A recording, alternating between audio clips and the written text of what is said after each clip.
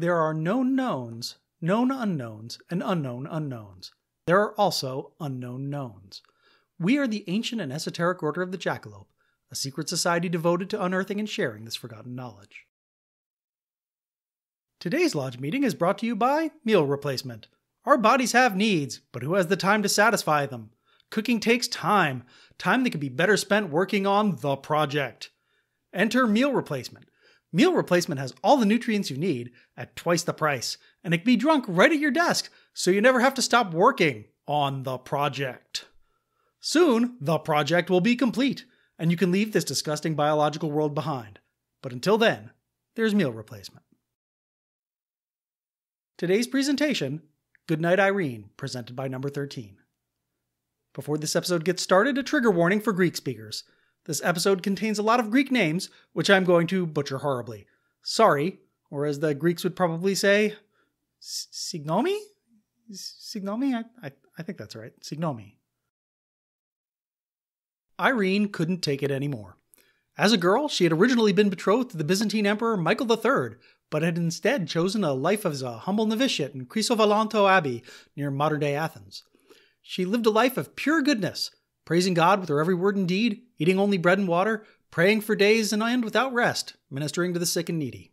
She was rewarded for her faith, not only with the treasured post of Abbess of Chrysovalantou, but with superpowers. She could fly, see the future, cast out demons, and cure the sick. She died at the tragically young age of 102, but even in death her miracles could not be denied, and so she lived on as a saint of the Orthodox Church, the patron of peace and healer of the sick. She had seen much in her 1,200 years of sainthood, but what she was seeing now had finally pushed her to the edge. There was only one thing left to do: cry. It was October 17th, 1990, and almost 1,000 people had gathered in Saints Athanasios and John the Baptist Church in Chicago to celebrate a special Mass for peace in the Persian Gulf. Because of the solemnity of the occasion, the church had borrowed an icon of St. Irene Chrysovalantou, patron saint of peace, from another Greek Orthodox church. Towards the end of Mass, parishioners noticed, almost offhandedly, that the icon of St. Irene was weeping. Or at least, there were 2 droplets of moisture on the icon, roughly near the eyes, that trailed down the portrait to the bottom of the saint's shroud. To the faithful, it was a miracle, and one with an easy-to-understand message: no blood for oil. As word spread over the next 5 days, the miracle became a minor media sensation, and nearly 35,000 people from the greater Chicagoland area came to see the miraculous weeping icon. The faithless were skeptical, of course. The 20x30 icon had been painted by a Greek monk in 1919 and had been in the United States since 1972, and yet it had not wept for any other conflict. Not for Operation Just Cause, not for Vietnam, not for Korea, not even for World War II. Why was it weeping now? Good questions to ask, but answers would have to wait. On October 23rd, the icon returned to its actual home, the Greek Orthodox Church of St. Irene Chrysovalantou in the Astoria neighborhood of Queens, New York. It got a little parade through the streets to welcome it home, and was installed back in its shrine, a sort of a wooden throne in front of the church's altar, where it was locked in a bulletproof glass case adorned with gold and jewels that had been donated by the faithful over the years. By the end of that first day in Queens, nearly 1,500 people had come to see the icon. The church started holding extra services every day at 7 a.m. and 7 p.m., staying open until 10 p.m. or even later to allow the faithful to see the icon. It was quite a spectacle. Long lines of the curious snaked across neighborhood sidewalks, extra floodlights illuminated the church, and loudspeakers blasted hymns to entertain the faithful and annoy neighbors. Once visitors finally managed to make it into the darkened church, they would make their way up to the altar one at a time, duck beneath an archway of white carnations, and enter the dark alcove where the painting was held. A priest would hold up a flickering candle so that they could gaze upon the icon, and command them to kiss the glass in front of it. Prayers and donations were optional, though the faithful left plenty of both. New York area skeptics, including the New York area skeptics, or NIASC, naturally wanted to examine the weeping icon to see if it was a legitimate miracle and not just, say, condensation. Locals were also interested in debunking the weeping icon, if only to calm the chaos that was enveloping their neighborhood. Reporters had no dog in the fight, but always knew a good fight captured the public's attention. They all tried to examine the weeping icon, but the church insisted any examinations would have to take place in situ. This was unacceptable to the skeptics because not only did it limit the tools they could use, Paranormal Debunking 101 says you can't perform under laboratory conditions, you can't perform at all. So the icon and its tears went unexamined. The church, of course, did not doubt it was a miracle. Bishop Vicentios of Avalon had words for the skeptics who thought the tears were just condensation. Why would the icon cry from the eyes if not the hands? Besides, he said, the icon had wept before, but no one had thought the miracle worth reporting at the time, even though in that case they had apparently cured a 7-year-old Piscataway girl's roving eye. I'm assuming she had some sort of strabismus, because the alternative is that a 7-year-old girl had trouble keeping it in her pants. Bishop Vicentios stressed that St. Irene's tears were a plea for world peace. I don't want to see her cry, he said. It means something will happen soon. I don't know what. I want to see the tears stop. To that end, Metropolitan Paisios sent telegrams pleading for an end to the hostilities in the Persian Gulf to numerous world leaders, including George H.W. Bush, Mikhail Gorbachev, and UN Secretary General Javier Perez de Cuellar. The controversy did nothing to slow the crowds. By the end of November, 100,000 visitors had seen the icon, some of them coming from as far away as France, India, and Japan. And then it all sort of just ended. On January 17, 1991, Operation Desert Shield ended and Operation Desert Storm began. Coalition troops made mincemeat of Saddam Hussein's forces and easily drove them out of Kuwait. The short war proved surprisingly popular, and as media interest in anti-war protests dried up, so did St. Irene's tears. Things in Astoria slowly started to return to normal. In May, a delegation from NIASC, led by noted skeptic Joe Nickell, were finally allowed to examine the icon of St. Irene under tightly controlled conditions. Viewing the icon with ultraviolet light revealed random rivulets that seemed to be the results of condensation. Stereomicroscopic examinations did not reveal anything out of the ordinary, tear stains or otherwise. The results were inconclusive at best. The only other evidence Nickell and NIASC had to go on was a videotape of the original manifestations, which at first seemed to be too low quality and ambiguous to be useful. But after repeat examination, Nickell saw streaks that seemed to be on the icon itself and not on the glass covering it. To his eyes, they were positioned just slightly off from the eyes and seemed to be disproportionately large, which suggested a hoax. But again, who could be sure? And that should have been the end of the brief and strange story of the weeping icon. But of course it wasn't. At approximately 1 p.m. on December 23, 1991, St. Irene Chrysovalantou Church was invaded by 4 armed individuals. They threatened the praying faithful and tried to break the bulletproof glass protecting the icon of St. Irene with the butts of their pistols. When a priest came to investigate, they pistol-whipped him and demanded he produce the key to the shrine. When he refused, they broke the lock, scooped up the donated jewelry that had been hidden in a small compartment beneath the frame, stuffed the icon in a white silk cloth from the altar, and fled south on 35th Street in a blue compact car. Witnesses described the robbers as 3 men and a woman in their mid-20s, but could not provide good descriptions since some of them were wearing ski masks. Police initially suspected that the robbers were amateurs, tempted by the golden jewels that decorated the icon whenever it was seen on television or in the papers, which had an estimated value of approximately $200,000. But there were hints that this might have been the work of professionals. Priests had noticed on December 19th that their alarm system had been tampered with. The wires were repaired the next day, but the alarm itself was always turned off when the icon was on display during the day. More tellingly, the priest who had been pistol-whipped recognized one of the robbers as a man who had visited the church several times during the preceding week. The faithful were distraught. The Greek and American flags outside were lowered to half-staff, and a black shroud was placed where the icon should have been. Bishop Vicentios pled with the burglars. "Only we need the icon back. We don't care for the gold or the jewels. It is a holy icon. It is a miracle icon. She is the patron saint of peace. We don't know why the Lord allowed this to happen."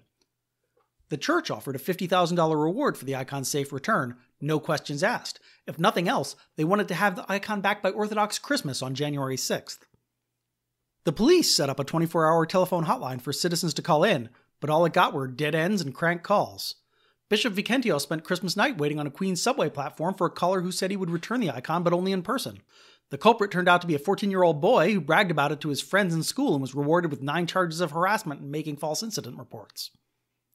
The church also got some unusual offers of aids in the form of Gambino crime boss John Gotti, who ordered his capos to find and return the icon. Which seems awfully magnanimous, though the feds were quick to point out that Gotti was about to be tried for racketeering and was just trying to make himself look good before his court date. In the Teflon Don's defense, the mob had actually helped in similar situations. In 1952, 2 golden crowns were stolen from the Regina Passes votive shrine in Brooklyn, and the mafia actively participated in the recovery. When the crowns were stolen again in 1973, Don Carlo Gambino, the boss of bosses, had them returned in just a few days. In any case, Bishop Vicentios declined Gotti's help, saying the church preferred to find the icon in a good way. At 9:30 a.m. on December 28th, the church received a large package in the mail. It was the icon, wrapped in a plain brown paper wrapper, and minus all its golden jewels, save for a few small ones embedded in the painting itself and loose ones rolling around in the wrapper. The church bells rang in joy. Bishop Vicentios took the package to the nearby 114th Precinct, where detectives and experts from the Metropolitan Museum of Art examined it for clues, but they found almost nothing.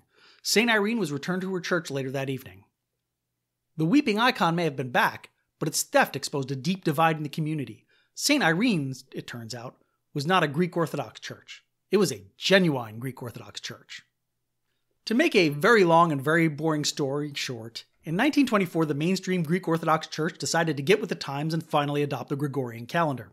Dissenters, or Old Calendarists, broke off to form their own churches, though it should be noted that their complaints had more to do with the creeping spread of ecumenicism and secularism. The calendar change was just the straw that broke the camel's back.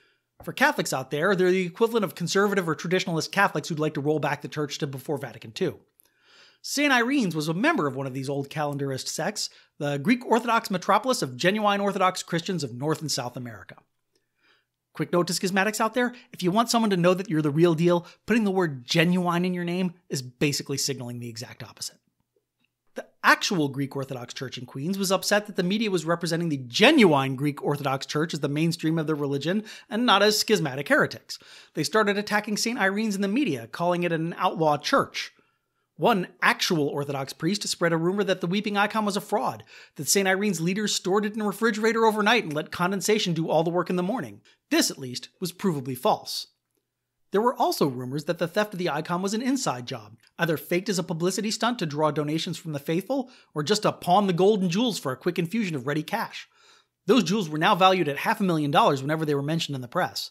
These rumors proved harder to debunk, but the actual Greek Orthodox Church shied away from them, with one representative saying, "If it was staged, it was one of the most hideous crimes anyone could ever perpetrate, and I would like to think that men of God are above that." Other rumors, however, proved to be true. Word on the street was that St. Irene clergy had criminal records.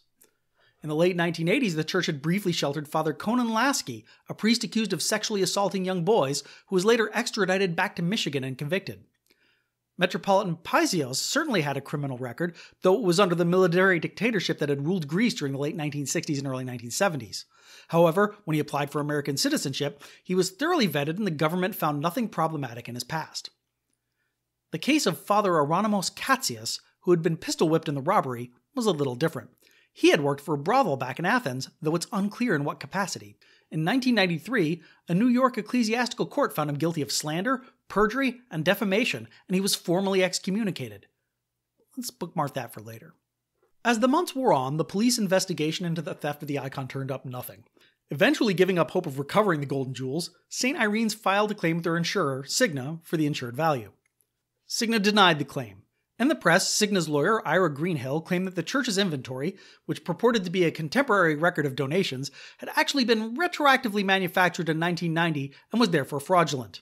In any case, he had testimony from some of the skeptics who had seen the donated items when they had a chance to examine the icon, and they all said that the donated items were class rings and cheap jewelry, not valuable at all.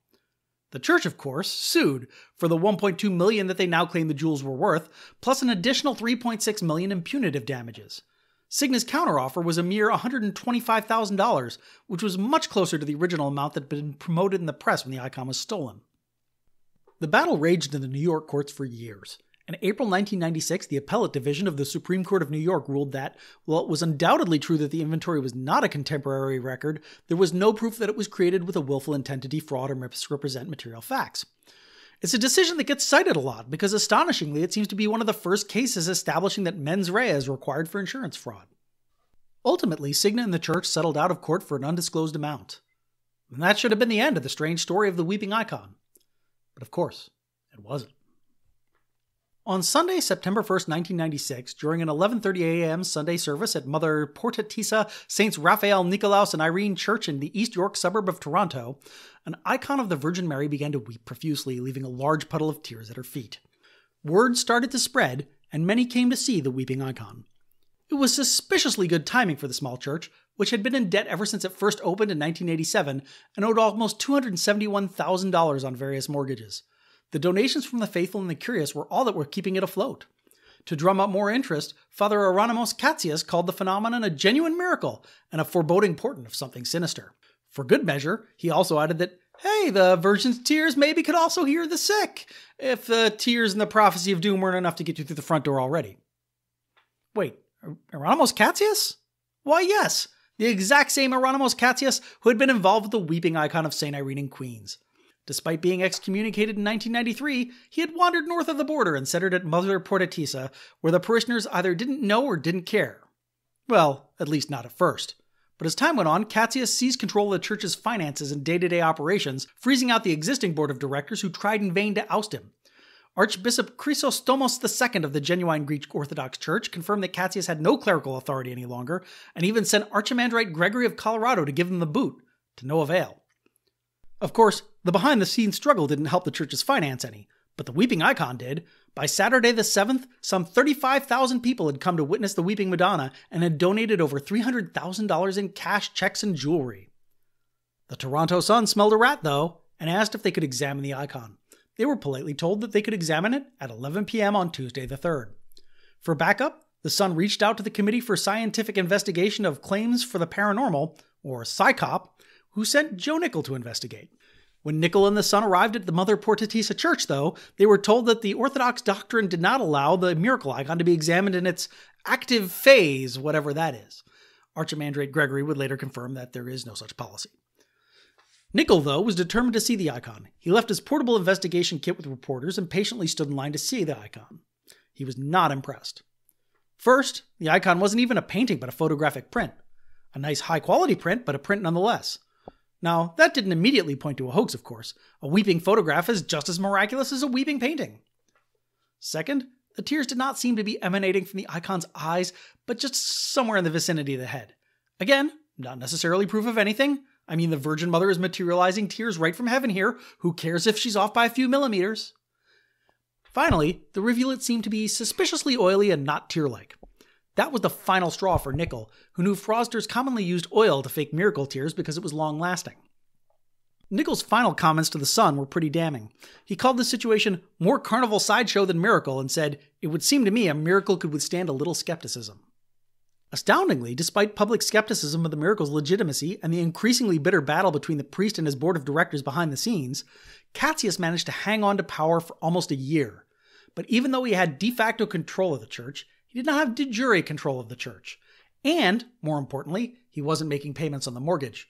The church was foreclosed on, and Catsius was ultimately evicted by a sheriff's deputy on August 20th, 1997. It was a bizarre situation. The church had clearly been raking in donations for the previous years.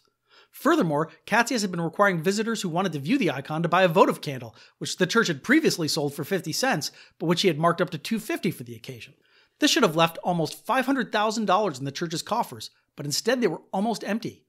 Catsius, through his lawyer, claimed there was no proof that money had been collected from people wanting to view the icon in the first place, which was laughably false. But more importantly, with Catsius out, Joe Nickell finally had a chance to examine the icon close up. It didn't take him long to discover that the tears were actually olive oil. The puddle of tears at the bottom of the icon had been created by dabbing the area with oily cotton balls to create residue. Archimandrite Gregory gleefully told the press, "It's not even a good hoax." While his fake weeping virgin in Toronto doesn't automatically prove the weeping icon in Queens was a hoax, it does force you to look at the situation in a different light. St. Irene Chrysovalantou Church also had its problems with the weeping icon rather conveniently solved, at least for a time. Despite the animosity in the community, St. Irene Chrysovalantou Church eventually reconciled with the mainstream Greek Orthodox Church and was reorganized as the sacred, patriarchal, and Stavropegial Orthodox Monastery of St. Irene Chrysovalantou. Several of the key figures in the Queen's miracle, Bishop Vikentios and Metropolitan Paisios, were caught up in a sex abuse scandal in 2010 and were ultimately defrocked in 2012. Father Hieronymus Catsius disappeared. In 1999, he was removed from the list of people allowed to perform marriages in Canada. There have been several more attempts to steal the weeping icon of St. Irene over the years, but they've been foiled by new alarm systems and security measures. She still sits in her shrine, praying for peace, though she hasn't wept much in the last few decades. Not even on 9/11, which seems suspicious to me. You can visit her if you'd like. She's on 23rd Avenue in Queens between 36th and 37th Street. I'm sure she'd appreciate the company. I'd like to thank Joe Nickell's Looking for a Miracle for reminding me of this story, but truth be told, the best sources all turned out to be newspaper articles, specifically from the New York Daily News and various Canadian newspapers. I'd also like to thank Pokrov.org, a network for survivors of sexual abuse in the Orthodox community, whose website made it a lot easier to identify the various players inside the church and track their movements. Ooh, connections! Teflon Don John Gotti, who tried to intervene when the weeping icon was stolen, was the head of the Gambino crime family. In 1950s, Carlo Gambino partnered with Meyer Lansky to control gambling interests in Cuba. Meyer Lansky, of course, was a known associate of one Mr. Charles Gregory Rebozo, the subject of our last episode, Be My BB. This episode was produced by David White for the Ancient and Esoteric Order of the Jackalope. It is released under a Creative Commons Attribution Non-Commercial Share-alike 4.0 international license. The script of this episode, along with references, links, and other supporting materials, can be found on our website at orderofthejackalope.com. That's orderofthejackalope.com with hyphens between the words because the regular version was taken. Follow us on social media to learn more about our release and production schedule. We can be found at Order Jackalope on Instagram, Tumblr, and Twitter. And if you enjoyed this episode, please share it with your friends. Hey, you! Would you like to join the fastest growing secret society in the nation? Of course you do. But before you can master the secret knowledge, you must share some secret knowledge of your own. Visit our website at orderofthejackalope.com for more information.